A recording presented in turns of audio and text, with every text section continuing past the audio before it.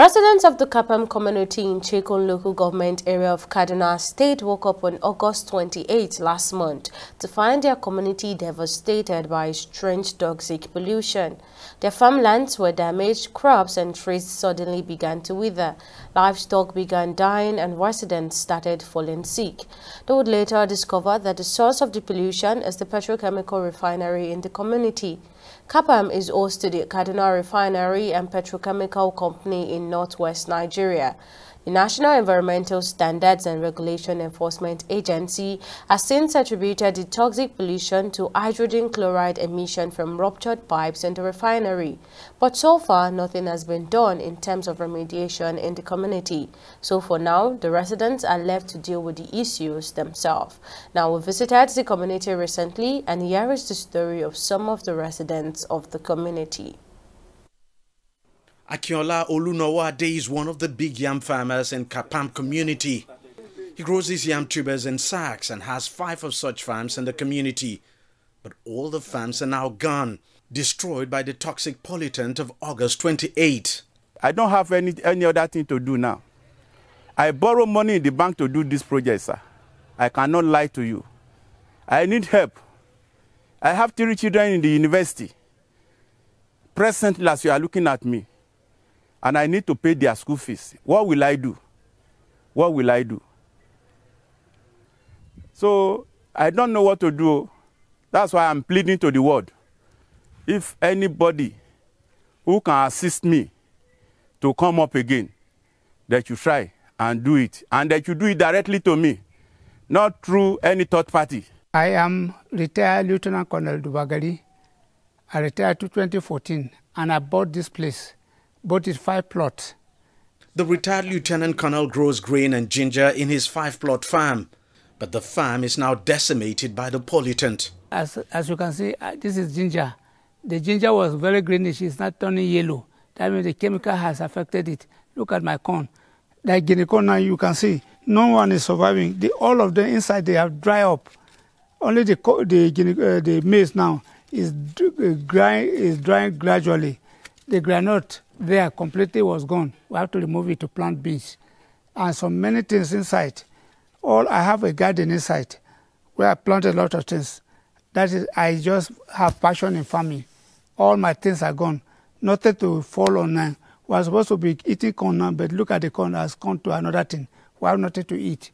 It's the same story for organic fertilizer producer and farmer Sunday Beth, whose 1-hectare grain farm is more or less now dead.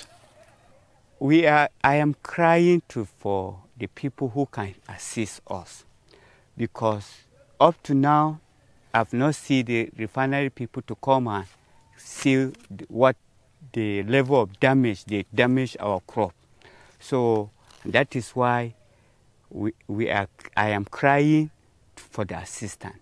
Anybody that can assist us, so that we'll get what will feed the family and also see how we can revive the business. The devastation goes beyond farmland. The residents say many of their livestock are dead, and many people in the community are now falling sick. Many animals died. Chicken died. Even I have part of it on my phone here that I can show you if you want to see. So even the health implication, since that day, no day that I don't buy milk for my family to take. Because many of them have been complaining of chest pain, mouth bitterness, and the rest of it. I have bought roughly 1 carton of milk in my house to give to them. The management of the refinery is yet to issue any official statement on the actual cause of the pollution. But the National Environmental Standards and Regulations Enforcement Agency, NESRIA, says it may have been caused by ruptured pipes conveying hydrogen chloride. But one of the residents of the community, who is a retired environmental geologist, thinks he knows the exact cause of the pollution.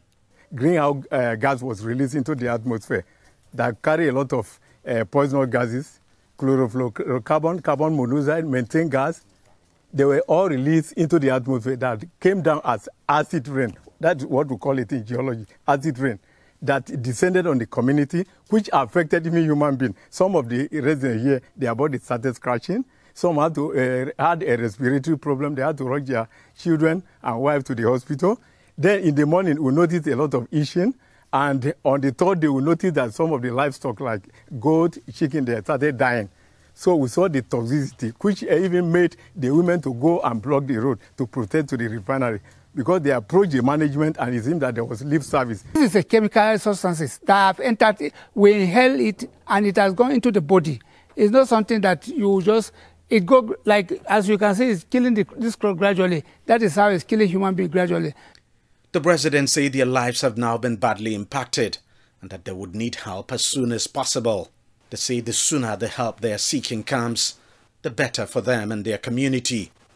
But there's no question that full recovery for Kapam community will take a very long time.